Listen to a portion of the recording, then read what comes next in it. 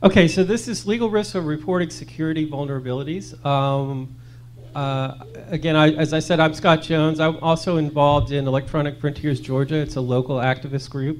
And we were involved in the fight against Georgia's Senate Bill 315. And Senate Bill 315 is not the only thing in the horizon that could possibly threaten security research. But we do have our panel here today. If everyone could introduce themselves and let me know what your connection is to this topic. Hi, I'm Ron Daniels. I'm an attorney down in Middle Georgia. My connection to this topic is I represent a lot of consumers, the data privacy issues. I've also represented an individual who reported a couple of years ago a large data breach to the Secretary of State's office and had to defend him and some issues that rose up with that. My name is TJ Mihill. I'm an attorney here in Atlanta. I practice in business and technology law and litigation.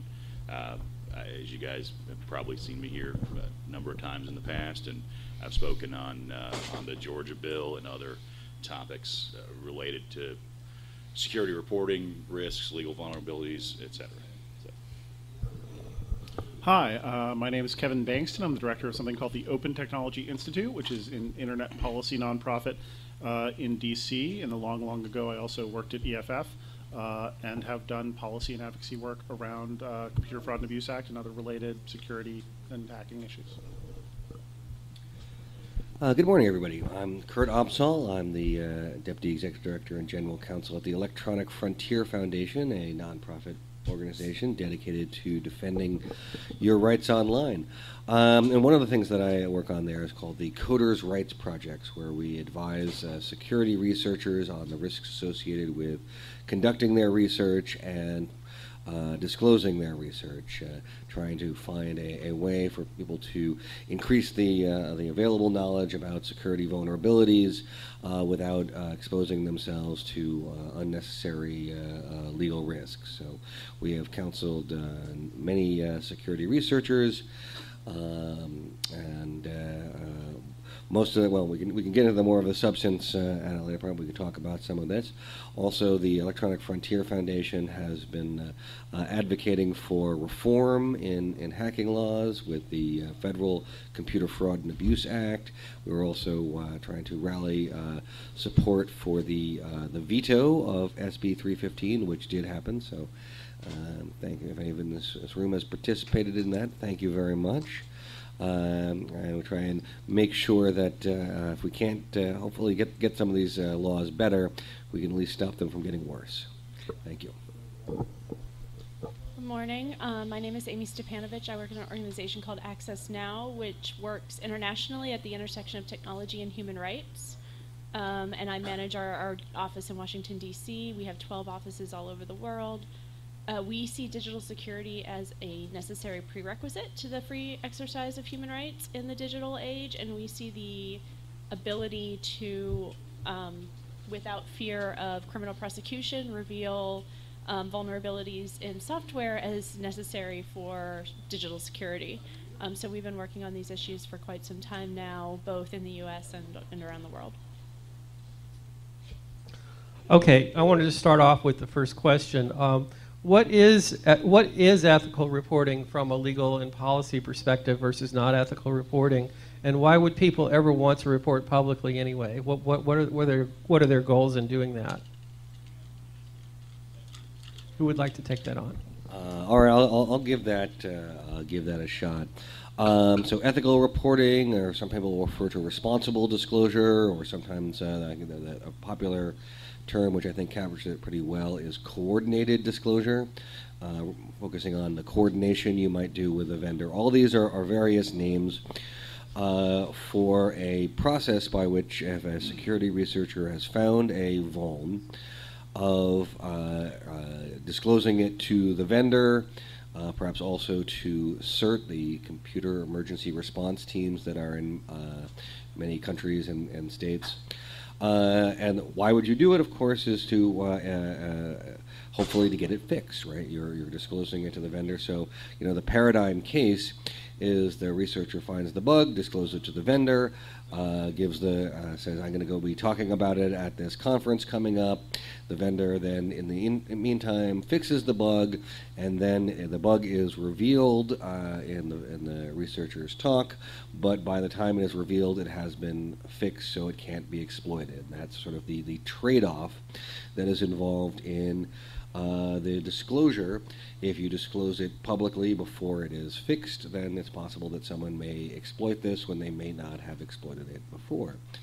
However, it's not always the most ethical thing to go through that process. So there are times, for example, where the bug may be so dangerous that the ethical thing is to report it immediately, so people can stop using that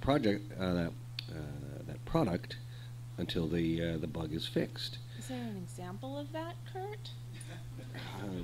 Why, Amy, did you have an example you wanted to put in here? Well, I feel like EFF recently. It's early, and I'm still working on my coffee, so why don't you just say what you're talking about?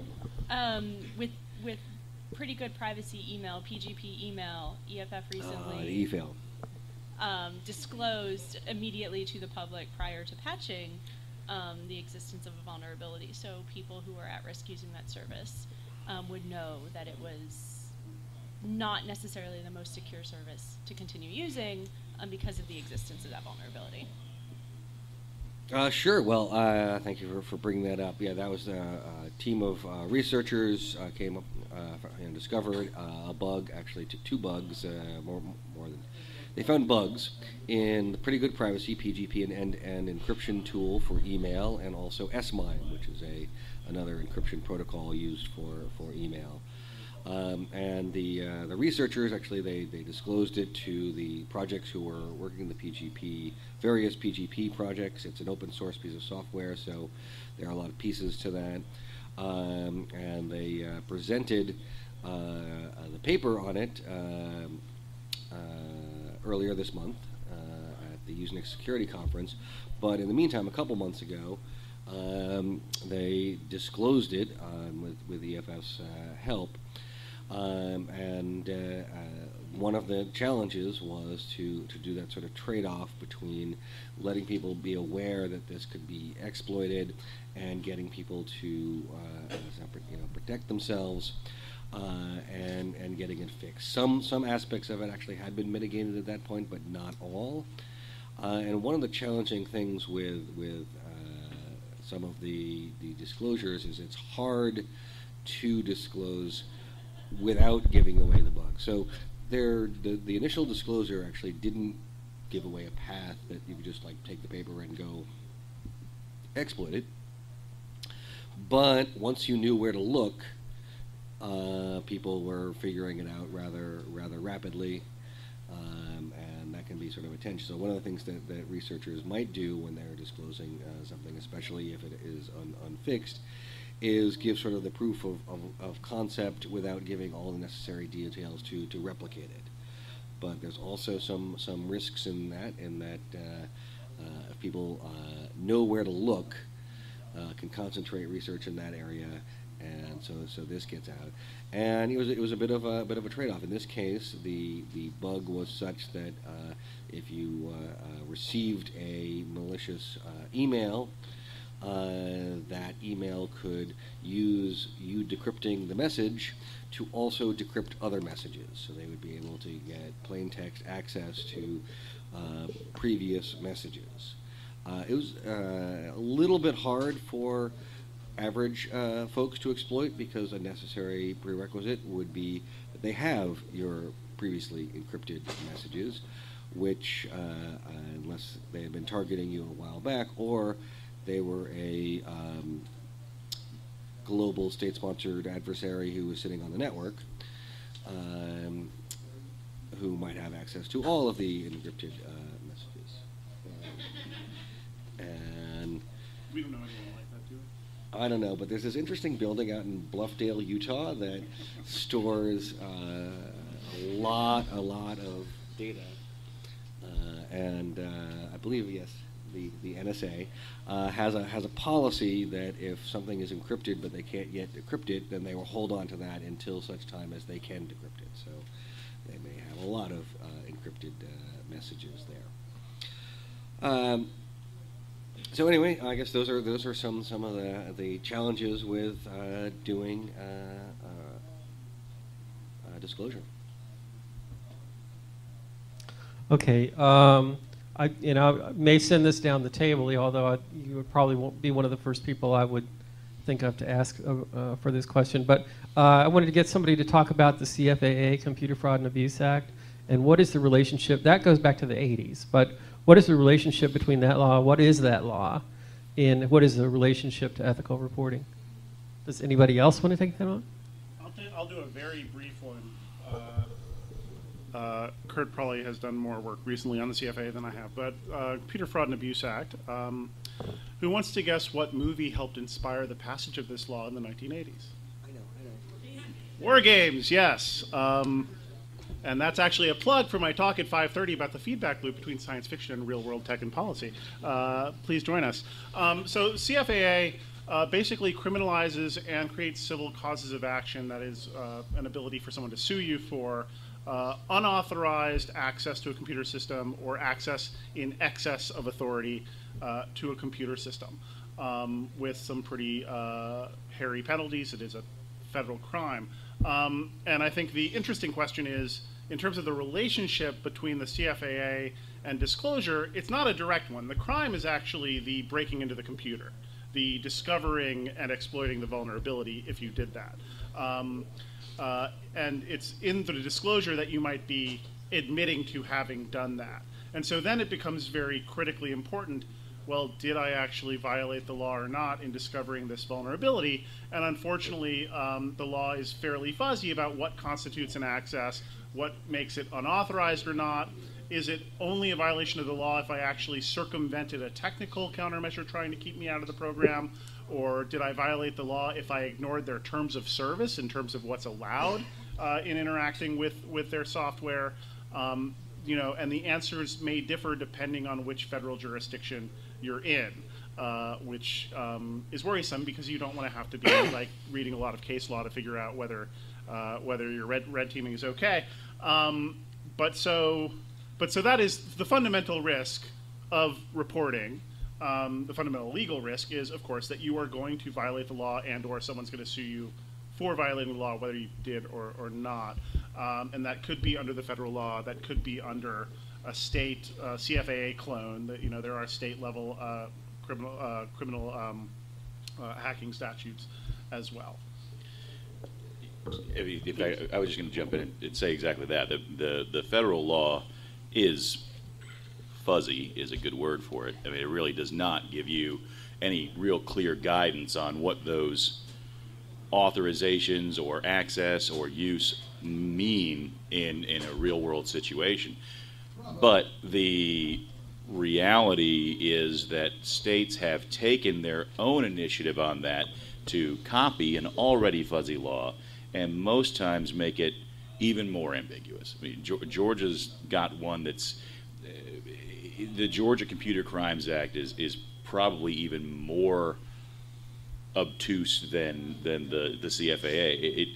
It really does penalize potentially someone who sits at a computer and opens a program they weren't supposed to open.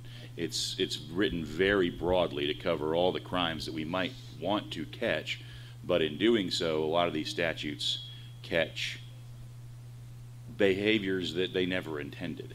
So that's the reality of these statutes, is they are written so broadly because you want to cast a wide net for bad behavior, the crimes you're trying to punish, but it makes it very difficult for even the lawyers on the table to know whether or not your behavior would violate the statute. I just want to add an anecdote on this of a interpretation that was a more direct connection between the CFAA and disclosure. So this was a case I worked on probably 10 years ago. Some MIT students had done some research on the Massachusetts Bay Transit Authority, the subway provider in Boston, on their fare system, and we're going to do a talk about that at the DEF CON conference.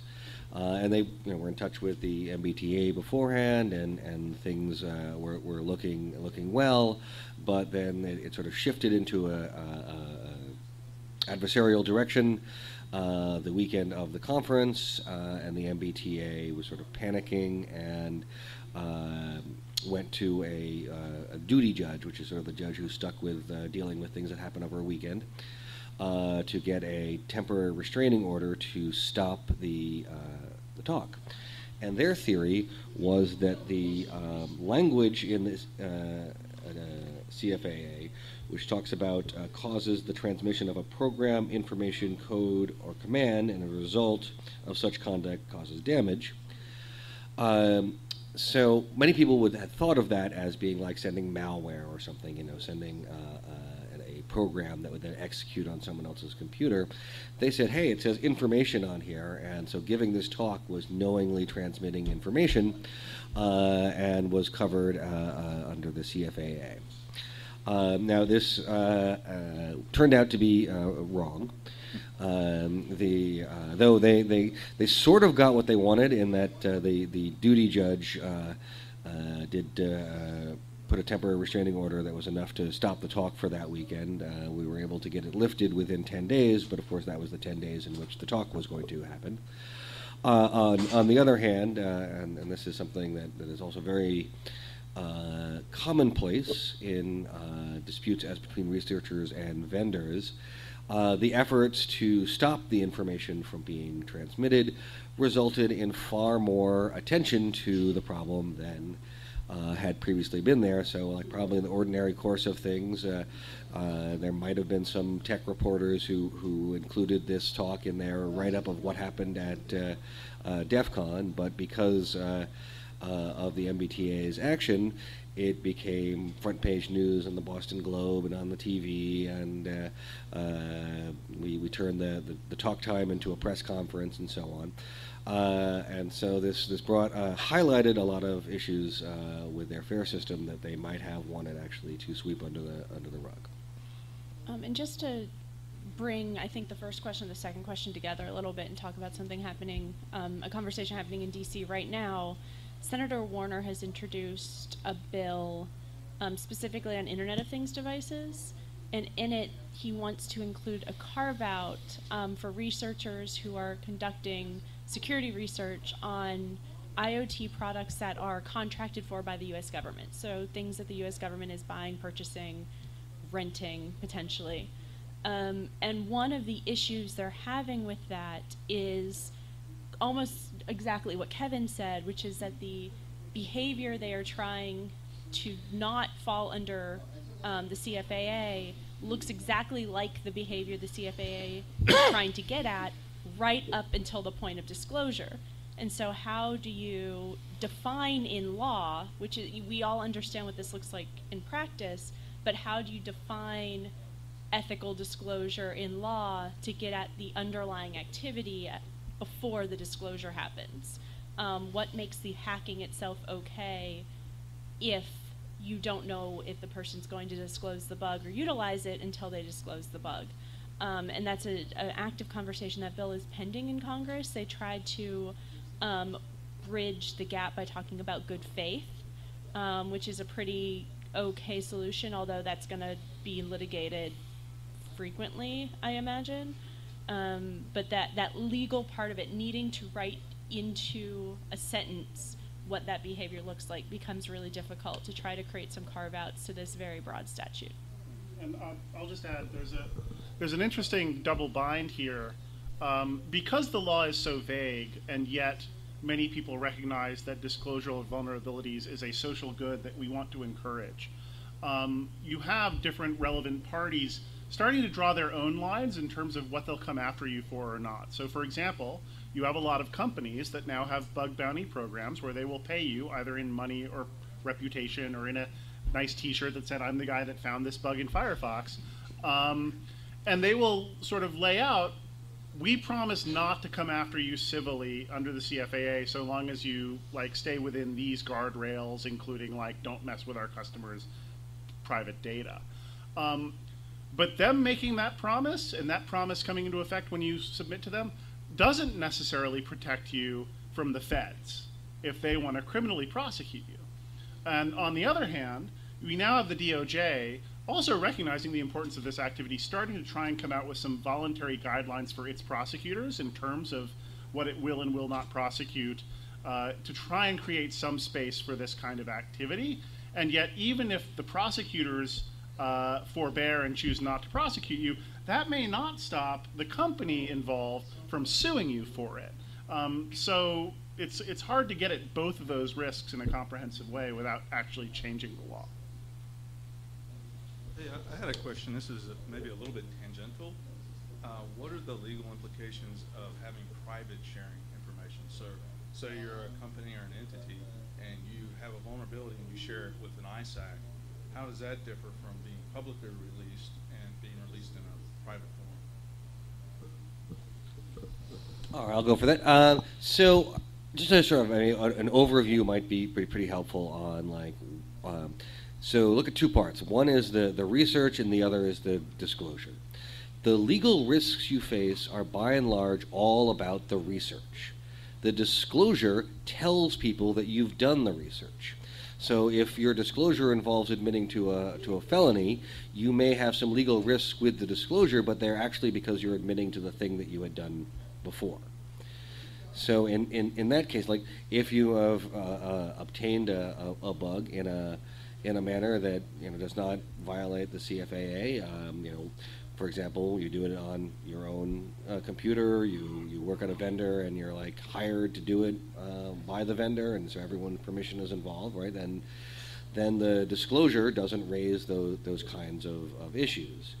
A tougher thing is if you're a researcher and you have pushed some of the boundaries of the law and what authorization you had in discovering the bug, but now you feel like, well, nevertheless, the world would be better off for those knowing about it, and how to navigate those waters to do the right thing in the sense of trying to get this vulnerability patched and fixed without leading to having to admit to things that you might get in trouble for, and working out that balance. And sometimes the companies will be cool about it and appreciate that you've provided them the vulnerability, and you can do this with a private sharing. I mean, in some cases, because of the fear of the prosecutors. Kevin was saying the prosecutor can make an independent decision, but maybe if you're not publicly disclosing it, the prosecutor doesn't have that.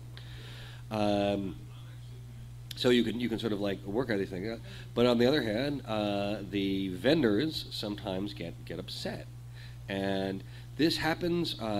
One of the factors that makes it seemingly more likely is how much that vendor's industry is used to the security vulnerability disclosures. So if they're like a tech company, software maker, they've been around for 10, 20 years of having people find bugs, report the bugs, they fix the bugs.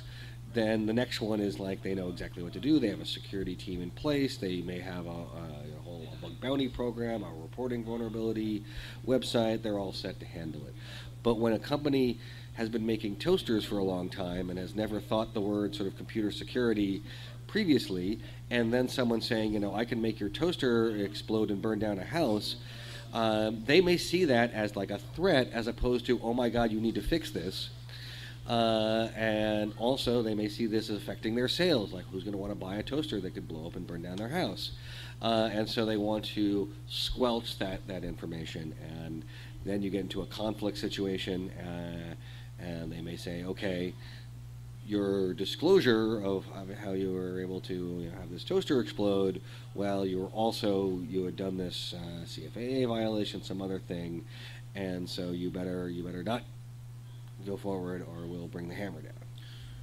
Kurt, I just want to follow. You don't want to correct anything you said. Is all really correct, but I do want to make sure that we discuss a little bit about the additional risks. I mean, the CFAA is what we've been focused on. I'm sure we're going to talk about it a lot more, but there are other statutes that you can also get sued under, like the DMCA or other things that can cause you problems from the vulnerability side when you're actually doing the research and the access of the systems. But there is risks with disclosure too, and it comes from the toaster company. The problem with disclosure aside from the fact that you're potentially admitting to the federal crime of violating the DMCA or the CFAA or some other statute, state statute, et cetera, is the disclosure itself might cause some civil, I don't want to say liability because you're probably not liable, but civil lawsuit against you. Companies have brought claims for defamation for revealing these bugs. I'm going to sue you because you say my toaster is going to blow up and burn the house down. That's terrible. No one's going to want to buy my toaster, just like Kurt said. That's defamation. That's tortious interference with my business. That's disclosure of private information. That's disclosure of confidential information or trade secrets. They may not be successful on any of these claims. Defamation, for example, is not, you can't bring an action for defamation if it's a true statement. So if you can prove that it's true that your toaster will blow up and burn the house down, it's not a defamatory statement. And that's a fantastic thing once you've gotten that verdict in your favor after paying me thousands and thousands and thousands of dollars to defend you against it. It Which really you won't does, recover. Right. It really does become a risk in and of itself. Whether you're liable does not change the reality of litigation risk, because litigation risk is me and my wallet. Well, and to add to that, Georgia actually has a specific statute. If a company is gathering third parties' information, say it's keeping your social security number, your home address, and they have a data breach, you'll say you find a vulnerability. You get in there, you say, hey, look, you got this. They have a legal requirement to notify people that they've been breached. And part of that is they also have to certify that they've fixed the breach, which means they've got to make sure you no longer have access, which may mean they sue you to find out that you no longer have access. They may subpoena you to come to court and say, I no longer have access. They may want a technician to look through your computer, which I wouldn't recommend ever letting anyone do. Because I'll tell you, too, the other thing, usually with a federal investigation, it's not the thing that they originally thought you did that gets you busted. It's the tax evasion, or it's something else. It's not that you were violating the TOS of a website. It's the other thing you did they found when they started looking in that. Okay. Yeah, I wanted to move on, although we covered a bunch of this already. Let's see. We talked about CFAA. Are there any other relevant laws? I've heard of old stuff like trespass and chattels sometimes being used. So from kind of from the range of old laws to maybe very new stuff. And we talked about the civil risk quite a bit. If there's anything else you want to add, but that was also the next question. So there are a lot of laws outside the United States, as it turns out.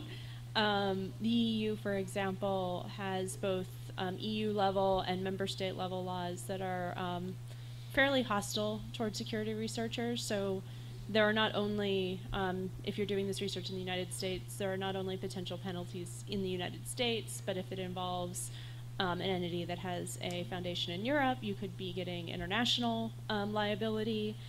Argentina took recently, in 2016, a really hostile approach to security researchers. They actually decided to criminalize any research into voting machines under penalty of prosecution as they were switching to electronic voting. So they both contracted to switch over to electronic voting machines while simultaneously saying if you conduct research on those machines that they will prosecute you. So just to open up that it's not only a U.S. issue, there are some good laws outside the United States. The Netherlands continues to come up as a positive example. They recently put in place a manifesto that private entities could sign saying they wouldn't seek prosecution if you complied with certain disclosure processes, and asked for private entities to sign on to that manifesto. I think when they launched it had 30, but it's gone up from there. So there are some good things too, but just a note on the international piece of this. Okay. I wanted to ask about bug bounties. So bug bounties, are they really making things better? Or are they making things worse? What's often happening with the bug bounty is that you're executing some kind of agreement that has a confidentiality aspect to it, and that always opens the door that you're contracting with somebody who could bury the information, and then what happens in that case. So what do you guys think about bug bounties? All right. On the whole, I think bug bounties are a positive development. That, and just to go over a bit of what the bug bounty is, it's a term for types of programs that various vendors will run, where you can report through their mechanism of a vulnerability that you found, and then they will pay you a bounty for that. So for the Electronic Frontier Foundation on our website, if someone reports a vulnerability, we have a program. We'll give them a nice T-shirt. It's not what's worth a lot of just karma, but not much money. But other, of a more extensive one, I think, Apple. If you find something that will get root on a fully patched iPhone, they'll pay you like $200,000 for that, which is a substantial amount. It's also substantially less than the black market will pay. It is a bonus for doing disclosure to the vendor. It is not designed to financially compete with the black market, but still provide some of the stuff. And for some people, that's a bit of their living, as they go and find bugs and report them through bug bounty programs. Other aspects of the bug bounty program, one is that they are providing authorization. So a lot of the hacking statutes, state and federal, without authorization is a key element of the crime, and so they may be authorizing certain activities so long as you keep within what they authorize. So there's a lot of those things. I think Scott was bringing up well, what if the bounty program said then you can never speak of it again after you disclose it, and that's going to vary from bounty program to bounty program. So for most of the sort of the big players like Google and Facebook and such, if you disclose a bug through their program, they're not going to require you to never speak of it again, and they may want to have a time period. Google's Project Zero uses 90 days as their benchmark. Project Zero is actually on the other side of that. That's Google's project to find bugs and report them and go to 90 days. So, but each bug bounty program will be different, have different aspects to it. But as a whole, it is a useful thing. And if nothing else, a bug bounty program at least gives people a point of contact, a way to reach out, a sense that the company thinks that bugs are something that they need to find out about. So one of the most frustrating things for a lot of researchers is they find a bug, they want to report it, and there's nothing but a generic customer service line to report it to. Bug bounty programs are important and necessary in part because without them, the only avenue for someone with a bug is to either just publicly disclose it, which could put a lot of people in danger, or to sell it on a black market where it'll then be resold to states, criminal networks, be used for a lot of bad things. And we don't want that. And as Kurt says, the bug bounty programs can't and won't ever really be able to compete directly financially with the amount that you could make in the black market. But I analogize it to the decision between BitTorrenting and using legal downloading, in the sense that you could get a lot more content by BitTorrenting and get it for free, but if you stream it or buy it on iTunes or whatever, one, you're cabining your legal risk. You know what risk you're taking. And two, you get to feel like you're being a good digital citizen. And so bug bounties offer that outlet so that we can hopefully divert more vulns away from this black market that isn't going anywhere, unfortunately. As you do these things, though, remember that you are creating a contract with yourself and the bounty entity. You are agreeing to do certain things. The bug bounty will say you're allowed to do X, or you're not allowed to do Y, or it sets out some boundaries which is good because then you do know what's allowed and what's not allowed, unlike the CFAA or the DMCA or the other things we talked about. It gives you guidelines, but bear in mind that those are the guidelines. And if you step out, well, then you're violating all those things we're talking about, but you're also breaching your contract. So there are limits that you can put on things when you're doing that research.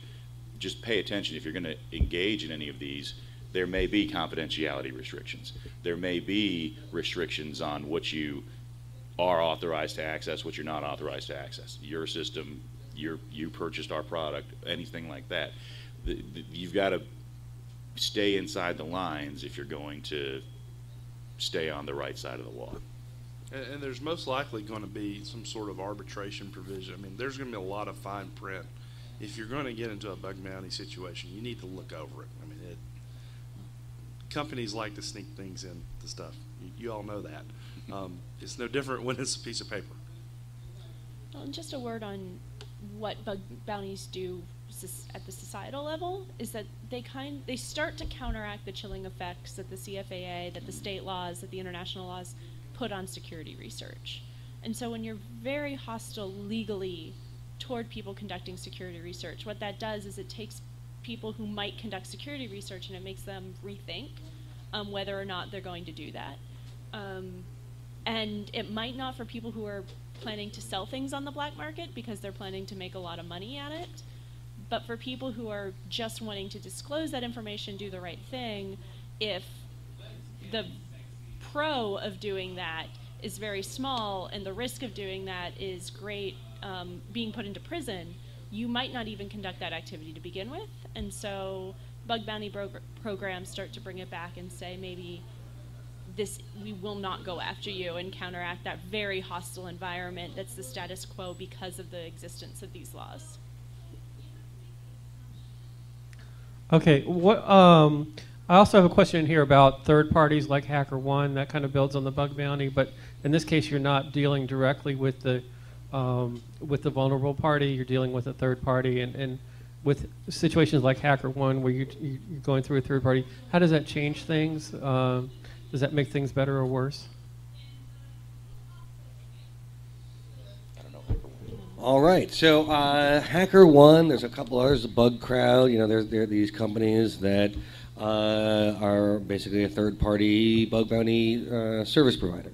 So the notion is that they work with various vendors, set up a program where the bugs are reported through HackerOne or Bug Crowd or whichever, and then they'll report it.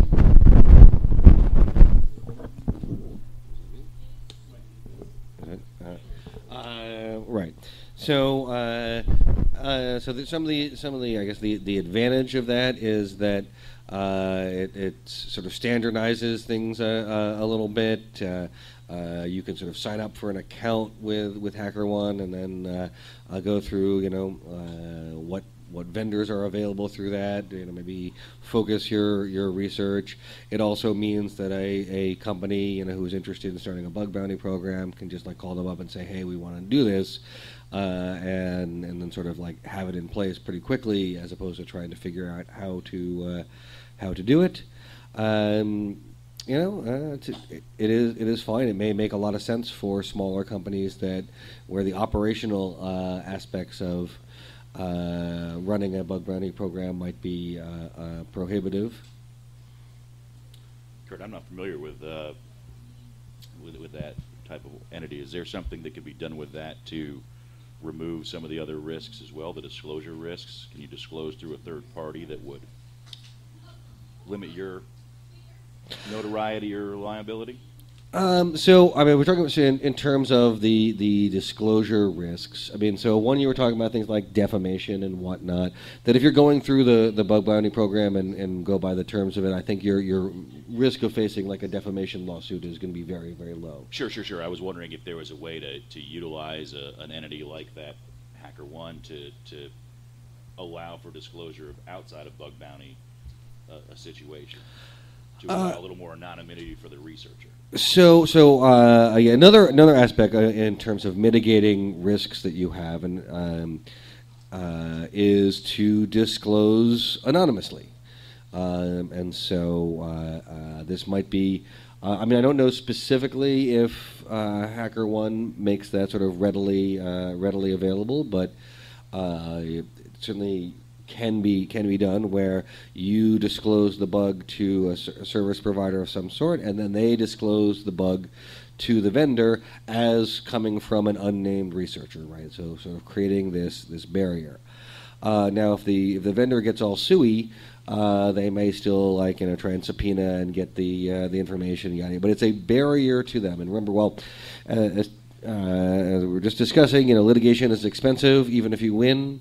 It's mutually assured destruction is expensive for them as well. So if they have that additional barrier and such to finding out, maybe that is a good sort of mitigate the risk. Another thing is to operate through your lawyer, in the sense that then some information that you've provided the lawyer might be protected by privilege, so it'd be a little bit harder for someone to burst through that firewall and find out who the underlying person is. This is, of course, assuming that you have a lawyer with you at all times. Highly recommend it. For the record, we also recommend that. Right. We're awful. Okay. So what would be the ideal policy for encouraging responsible hacking and allowing for whistleblowing, and also in the case of civil law, if we had a Hackers' Bill of Rights, what would you put in it? Well, the ideal situation would be law that allows for ethical, proper research and disclosure. The problem is that what Amie, maybe not, maybe it sounds like not. The problem is what Amie said earlier. The behavior is identical up until the bad part. So it makes it very, very difficult for a law to be written that says it's okay to do this, but not that, without having it hinge on things like good faith and things like intent. And we'll all tell you we can make a lot of hay out of intent statutes. It's very difficult to prove what someone had in their mind when they were taking some action several months or several years before. So it does become very difficult to write a statute that makes this okay. It becomes very easy to write a statute that makes it not okay. And that's not a direction I think anybody wants to head, not just in this room, but politically either. We do recognize generally, I think, big picture, that this is a beneficial program. But, that's obviously not universally the case, as we just showed here in Georgia, where we tried to make it even more restrictive. Luckily, the governor vetoed that, but a veto means it got to the governor. So it is a very easy thing to write a restrictive litigation. It is a very difficult thing to write a litigation that allows for proper research behavior. Sorry. Just the best thing you can do is be active in your own political sphere, locally, statewide, nationwide, to try and get that done.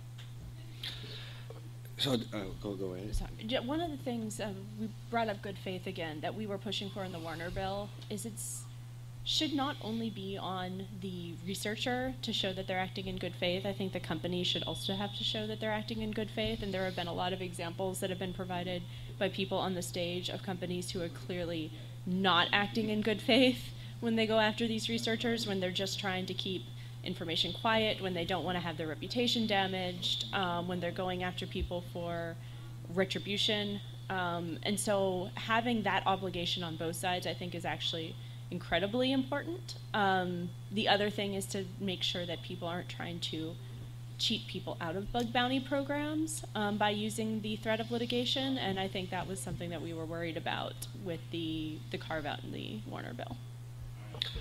I just wanted to add, so CFAA reform, and you could apply this reform to the state level additions as well.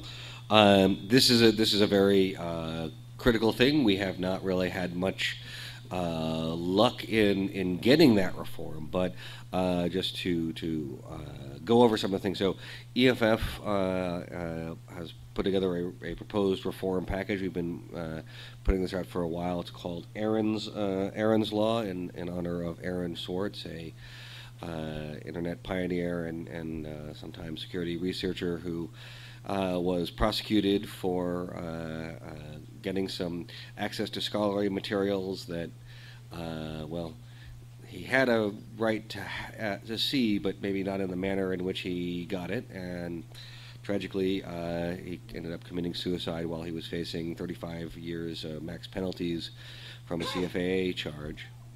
And so a lot of these things would be trying to deal with like what is authorization without authorization. I think it would be very good to clarify that doing something in violation of a terms of service or a end user license agreement is not enough to be criminal behavior.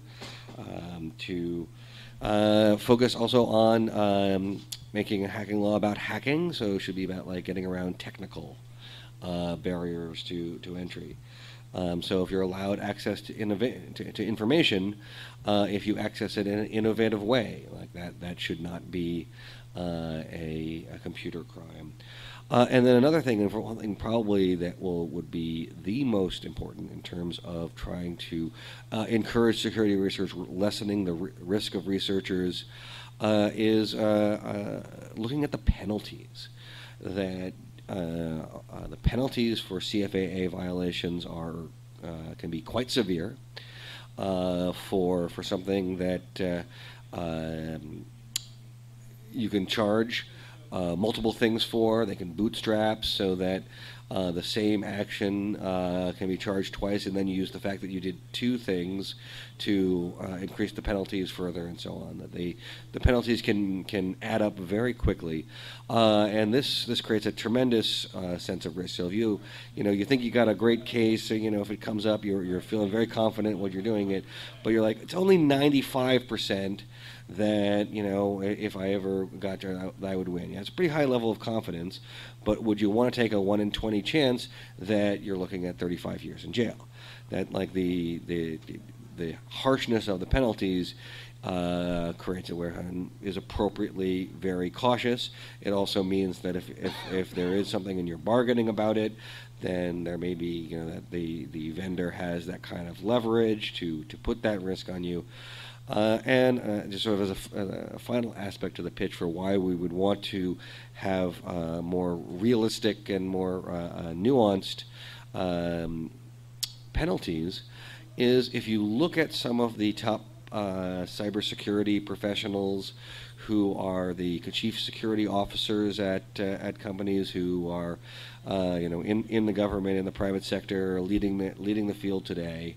And if you ask them what they did when they were teenagers, you will find out that many of them may have violated the CFAA.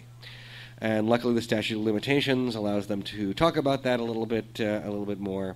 But one of the things is, as the Hacker Manifesto once said, my only crime was curiosity. People were getting into systems not to do damage, not to cause harm, but to see what was there. You might say as a society we don't want to say carte blanche, go for it, but you might also want it so that is like a misdemeanor that is not going to derail someone's entire life, because oftentimes these people go on to do amazing things that are tremendously socially useful. Okay, just real quick before I go to Q&A. I brought up Georgia's SB 315. Is there anybody who could talk about it? I probably should be the one, but I want to see if somebody else would like to talk about it and just kind of what happened and where we went with that. Well, Scott, I'm happy to talk about what happened and where we went, but why don't you do the bill? I mean, you guys obviously knew the bill much more than any of us up here. So. Georgia's the SB 315 was it came out of the election systems controversy that we had, and we had somebody who found some information that was out on Google that shouldn't have been there. And so this is not somebody who broke into an election system or anything like that. They just found information that was that was left open so that Google could index it, and then there was a lot of personal identifying information about Georgia voters in that information, and they attempted to report it ethically. And so there was a partial fix that was made, and but it didn't fix everything. So months later, it was still out there, and so they tried to report it again. And the second time around, there's a lot of political context behind the election systems, and the reporter actually got investigated by it. And they called in the FBI, and the FBI investigated, and they actually gave the person who did the ethical reporting a clean bill of health. So you get a clean bill of health from the FBI, that's a very powerful statement. But the political forces in Georgia were not happy with that. And so they wanted a law to be able to charge somebody who essentially embarrasses the state for disclosing something that was really bad for Georgia voters. So they went and passed, or they didn't. They did actually go pass a law. They brought through the legislative process a law that was close to anything we don't like kind of bill. It was a without authorization bill like the CFAA. In some ways it was broader, and we, with Electronic Frontiers Georgia, we engaged with that bill, and we brought up some objections, and we got a few carve-outs on it. We got a terms of service carve-out so that it would be criminal only, not civil. But we still had a lot of concerns about it.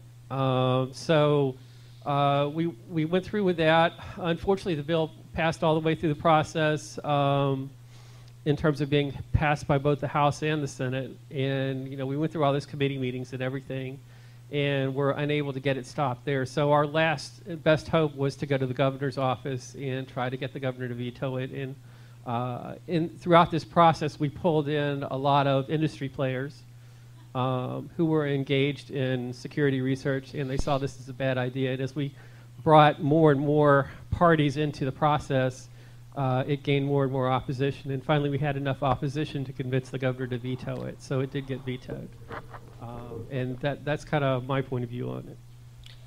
Well, and that's it. That's what we said earlier. The problem is that it got vetoed. Okay? It got there. It got passed. It passed the House. It passed the Senate. It was... I already mentioned Georgia's Computer Crimes Act. It is a very, very broad act. I mean, there is, I don't know that there's 60% of the cases on my desk have nothing to do with Computer Crime Act, but I could probably make a claim for it because of the way the statute is written. It is a very broad and very actively used statute already, and to add in additional restrictions and additional, like I said, it's easy to make a law that's even worse than we've got now. So that was the reality that we were facing, and it passed. And absent some lobbying at the governor level that got the governor, luckily a fairly business-minded governor to veto that statute, that's where we'd be today. We'd be sitting here in Georgia with a law worse than the CFAA or the Georgia version of the Computer Crimes Act. It really does create that type of restriction much more easy to draft than a broadening or an allowance. So it really does behoove everyone to be involved at the political level, because that is the thing that you're facing. We can try to push for good law, but we have to at the very least push against the bad law. Let me go to questions here. It sounds like through the bug bounty programs, private companies have kind of figured out a good balance with respect to the research and the reporting and the risk. So for the CFAA, for example, why not take those contracts as a template to build a sort of a safe harbor into the CFAA, rather than trying to find that exact fine line in the crime itself? Why not create a safe harbor using that template? That's a really good question, and it comes up a lot. And I'm going to jump on this. Other people may have some points of view, but there's a real challenge in making a good safe harbor. So, I mean, the broad concept that we want the white hats to be okay. You can agree. Of course, that sounds great. We should do that. But there's problems with drafting it. So as we were discussing earlier, there's the color of the hat may not become clear until the point of disclosure, and sometimes a vendor may say, "Oh, even then, it is unclear." There's, someone's using a metaphor, so I guess if you found like a bag of cocaine and you were going to bring it to the police station, if you get stopped along the way saying, "Well, I was headed to the police station," probably it's still going to be kind of bad for you. But once you get to the police station, maybe it's all right to hand it in at that point. There's the negative implication. So if you create a statutory safe harbor, they may create the sort of the negative implication that if you don't do all the things in that safe harbor, therefore you are a bad person and should be prosecuted. Should be such. And so creating a safe harbor that doesn't capture all the things that we like, well, then the negative implication, it can be harmful. And crafting it to capture everything that we like, well, then there may be examples of things that nevertheless in that definition don't work. So we have some examples of this for, I'll wrap this up quickly. We're running low on time. Digital Millennium Copyright Act, it makes it unlawful to break things that protect copyrights. And there's a security research exemption to it, which I don't think anyone has ever successfully used. They went through this process. They tried to make a safe harbor. They acknowledged that there were these security research concerns, and they went into the statute, and it was sort of terrible. And I think I'm sort of out of time to say why it was terrible, but it wasn't useful. And I've seen other safe harbors that essentially boil down to, if you don't violate the law, you're a safe harbor. That they'll have get authorization from the vendor, and I'm like, well, that's an element of the crime as well, so that's not much of a safe harbor. So anyway, that's a challenge. Thank you. Okay, so I live in Virginia. If I wanted to contact Senator Warner about the carve-out that he's working on, is there a particular message that would be good to pass on to him? In the interest of time, let's talk afterward, and we can talk about that. Thank you. But so there you go. That's what I was saying. Contact your senator, contact your representative, contact your local politicians. Stay involved. You're going to hear me say that at every single one of my panels. You've heard me say it for every single panel I've been on for the last, I don't even know how many years I've been talking for the EFF. But lots of times I've said that. So be sure to stay involved. I do want to make sure you guys know that the Hilton downstairs has a table registering voters. If you're not registered, go register. If your friends aren't registered, go register them. There's a young lady back there who will clearly register you. So go register to vote, be involved, call your senators, and be active in creating good law and challenging bad law. Okay. All right. I just wanted to give a big shout out though for the work that Electronic Frontiers Georgia did on the SB 315. Please give them a hand. That was tremendous work and very successful. Oh, is that a wrap? Okay, that's a wrap. All right, thank you, everybody. Coming at 10 in the morning to talk about this. First panel of the